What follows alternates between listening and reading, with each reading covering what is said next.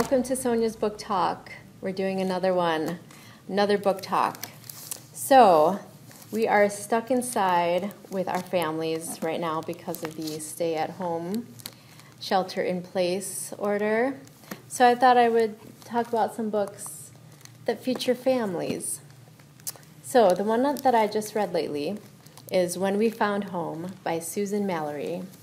I've talked about her before because she has a lot of books and they always have these great relationships, like with sisters and mothers and brothers. And so here's another one, but this one is unique because it is a family that comes together, foster children that are found by their grandfather. So 3 different foster children come to live with him, and they have to try to make a family. The one boy has been there for a while, so now he's an adult, and he has these 2 foster, or what you would call half-sisters, who are found in separate places. And they come to live with the grandfather, and how do you make a family of that? You're an adult, and you find out you have 2 half-siblings who have some issues because they've been in foster care and things like that. But there are always great themes, and there's always good messages in Susan Mallery's books, I feel.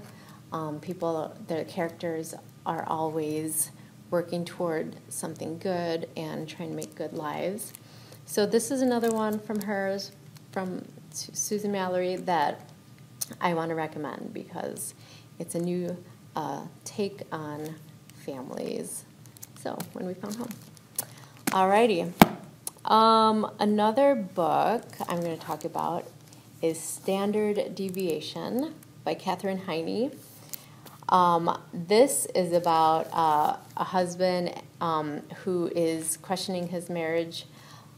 So yeah, that doesn't sound like it's starting off very good, but his wife is just so different than him. It's about a husband and wife who are so different.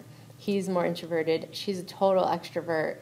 And I liked her character. Her name is Audra. She's one of those go-get-em type women who is, doing everything. And they're raising an autistic son. So that character was interesting to read because they obviously love their son. He is into origami.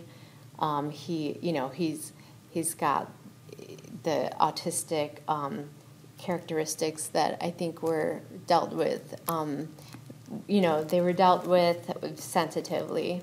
So it's them trying to raise their son, and the husband is just overwhelmed. He's like, am I even connecting with my wife anymore? But it's done with humor, and it's done with heart.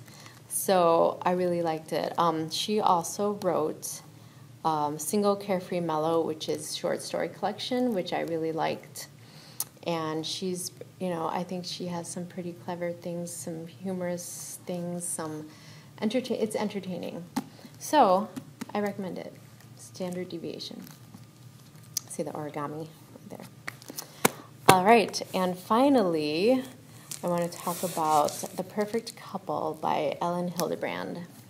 Now, this takes place in Nantucket, and as do a lot of Elin Hilderbrand books. She's a popular author. I'm sure you can find some of her books on Overdrive and Libby and Hoopla right now if you have an e-reader or a Kindle that you can read on or read on your computer. So, The Perfect Couple. This one was a fast read. The main character is the mom. Her name is Greer, and they're getting ready for a wedding, and then I'll say it because it's not a spoiler. Right in the beginning, a bridesmaid is found drowned. So Greer is the matriarch of this family, and I liked her character. She was, even though they are wealthy, she is down to earth and a good person, and she's embracing her new daughter-in-law, though the daughter-in-law is not from a wealthy background. So something's going on maybe with the husband, maybe there's several characters here who are fishy, and I don't want to say much more about this. But like I said, it's not just a whodunit. It's about the whole family dynamic and Greer trying to keep her family together. So read some of these books. Let me know what you think in the comments. What books are you reading right now while you're stuck inside with your families? Let me know. And have a good, happy reading time.